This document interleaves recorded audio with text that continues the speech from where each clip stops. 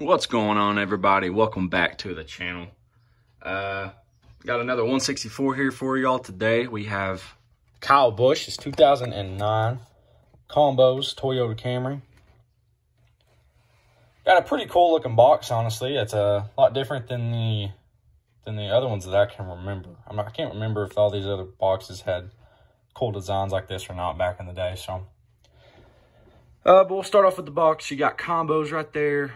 Kyle Busch. Got some, looks like a track in the background. Joe Gibbs, number 18. Got the barcode. Got the Action Racing Collectibles. You got the Kids Series logo, so that's odd, but I'm not sure why it's the Kids Series. It's definitely cool when you see a different one of those, because usually they just say the same thing. What is it that they say?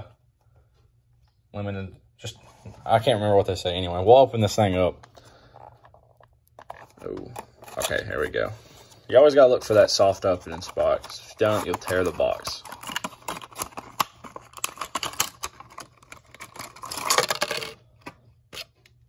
So yeah, on to the diecast. On the nose, we got Combos. I love the riveting looking thing going on the car. He actually won with this scheme in the spring Richmond race, for a fun fact. There you got the Camry on the nose, and down the left side.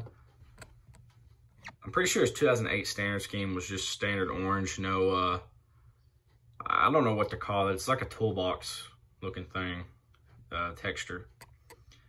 You got 18, you got a ton of contingency sponsors once again. You can see that little EA Sports logo right there in the middle. So that's cool to see. You got 18, you got a picture of a couple Combos right there. Interstate batteries. And you got Combos right there on the left quarter panel. M&M's down the spoiler. Or the wing, I should say. And onto the back. You got Combos. You got Combos there on the deck lid as well. And down the right side, you got Combos again. Thing's covered in Combos. Sorry for my camera work right there. So yeah, I really like the texture of this car. This was another car that I had when I was a kid and I'd absolutely destroyed. So I'm trying to track them down and replace them.